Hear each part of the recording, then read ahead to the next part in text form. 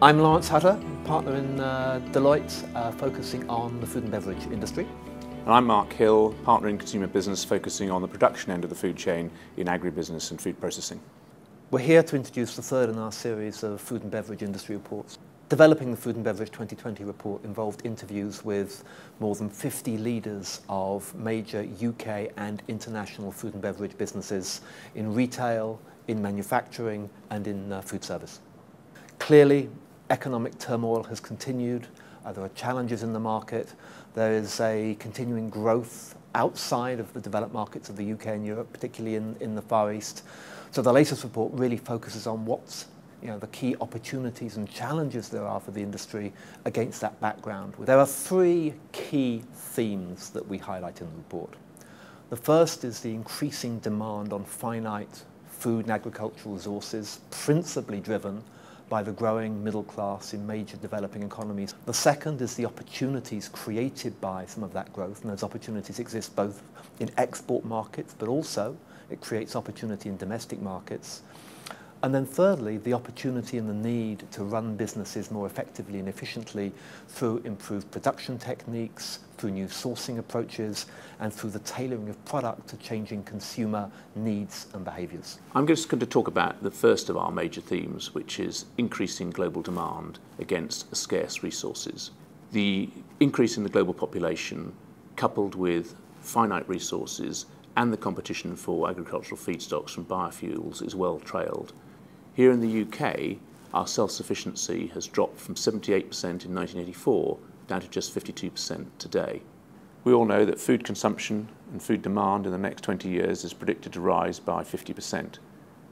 Perhaps what we recognise less is the fact that water usage is going to also increase by 30% by 2030. So we have to get much, much better at using our water. And it might be blindingly obvious, but no water, no food. So where are the opportunities for UK producers? First, with rising demand from Asia, then I think there are great export-led opportunities. Secondly, as government seeks to close our trade gap and support UK production, I think there is a greater opportunity to sell into our local marketplace. What's interesting to me is that it's not the population growth per se, but the population growth within the middle class. That's grown by 700 million to 1.8 billion in the last 30 years. And just in the next 20 years, it's predicted to grow by 3 billion to just shy of 5 billion. That's a massive opportunity for Western producers. With greater affluence means that there is a more demand for quality products, and that's what the UK is great at. In this world characterised by increasing demand and hence scarcity of supply, we will also see sourcing strategies change. We'll see both retailers and food manufacturers, for example, wanting to lock in long-term their most strategic ingredients that they depend upon. And we'll see businesses that traditionally have been somewhat remote from agriculture getting much more involved again in primary agriculture. And that will offer a number of things. It will bring some of that security of supply. It will bring some of that stability of price. But it will also support the substantiation of claims to the consumer about provenance, quality, animal welfare, and many of those things that are important to our consumers when choosing the food they buy to eat. One of the reasons why it's going to be so important for retailers and food manufacturers to understand their consumers and shoppers is that we are likely to see something of a bifurcation in the market. We'll see the majority of consumers, for example, being very price sensitive and being very attracted by the promotions in store that are available. But nevertheless, we'll see a piece of the population, the more affluent consumer, who is less price sensitive and very much looking for premium products to indulge their tastes. And the ability of manufacturers and retailers to play to both of those markets, to the less well-off and to the more affluent consumer, is going to be important. And that's true both in the UK domestic market. It's also very true in the emerging developing markets such as China, India, Brazil, where what we're seeing is the emergence of a significant affluent upper middle class.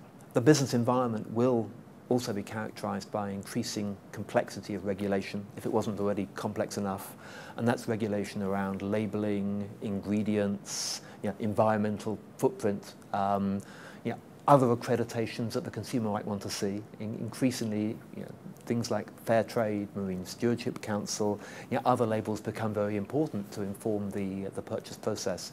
We've seen increasing focus amongst the UK's leading retailers on their private label offering, and it's grown as a part of their overall mix. That creates both challenge and it creates opportunity. It certainly creates challenge for second and third tier brands, and we expect to see continuing rationalisation of brand portfolio. But actually it creates real opportunity for the stronger brands, and we'll see some brand extension, continuing brand extension, to fill some of that space that's made.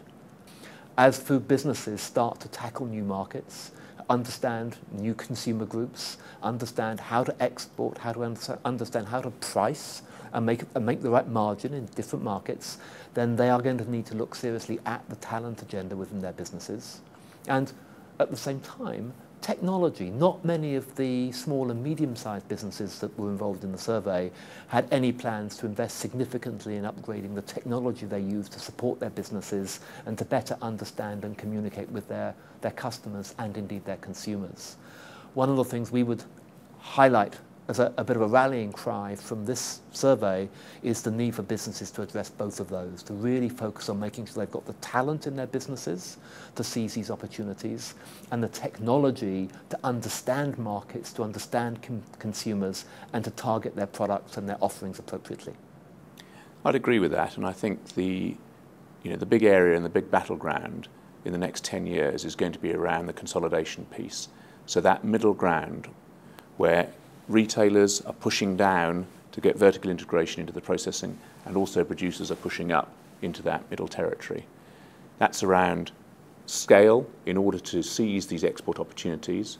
It's also around margin improvement, but most importantly, just picking up on your point, Lawrence, it's around actually talent capture as well, because those people are in those middle businesses and they can leverage off that to exploit those new markets. So in spite of the economic challenge that we continuously hear about in the news, for example, actually the story here is positive.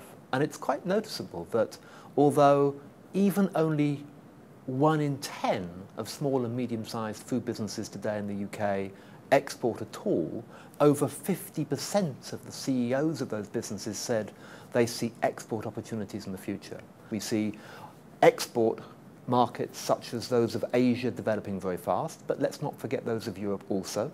The rest of the EU presents a very interesting opportunity for UK food producers and indeed manufacturers and retailers.